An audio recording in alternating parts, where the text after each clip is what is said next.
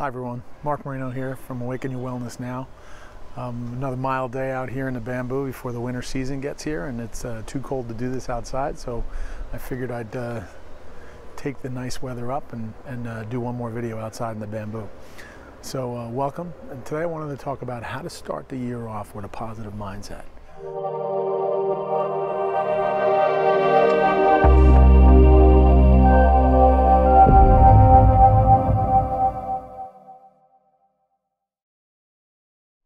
You know, it's the holiday season and we're all so busy, and you know, before we know it, we snap our fingers and the new year is here.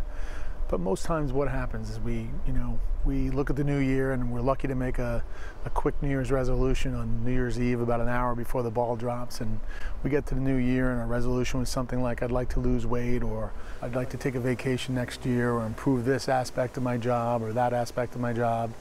And we get about 3 weeks into the new year, and studies show that about 85% of people drop their resolutions and have gone back to their old habits. So now, why does that happen?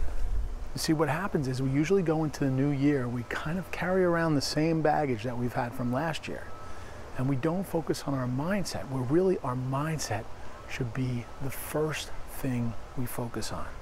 So what I'd like you to do, instead of jumping right into the new year and just starting something off and something you're not sure about how you're going to do, like lose weight or start an exercise program, I want you to start first with your mindset. And that's challenging, I know, but in these last few weeks of the new year, because here we are in December, so instead of just going into the new year and surviving the holiday season, what I'd like you to do is spend at least an hour each week for these last 3 weeks. Now, I know you're busy, but you can definitely do this. Spend an hour with pen and paper, and I want you to focus on what your goals are. And I want you to focus on your mindset, because if you get your mindset right, everything else will follow. And I want you to think about it this way. What would you do and what would your goals be if you knew you could not fail? Now, I talk about my focus formula, but the first part of my focus formula when I'm doing my courses and when I'm coaching people is to focus on your mindset first. You've heard me talk about the mindset loop, where first it starts with your thoughts and beliefs, and your thoughts and your beliefs lead to actions, and your actions done repetitively are your habits. And what you do with your habits repetitively become your results. But it starts with your thoughts and beliefs about yourself. So if you're having stress and anxiety and you're feeling overwhelmed, whether it's the holiday season or the rest of the year, and yes, I'm shooting this video in December, but this could happen at any point in the year, you focus on your mindset first. You have to start to believe in yourself and have positive thoughts about yourself, to know that you're strong enough, to know that you are in control. And if these last few weeks in the year you focus on what your mindset is, and then write your goals from there, and write specific, clear, focused goals, you will see all the difference in the world this year. And when you're setting your goals, again, do it with pen and paper. And I want you to be clear as you possibly can. It's about finding clarity and setting clarity in your life.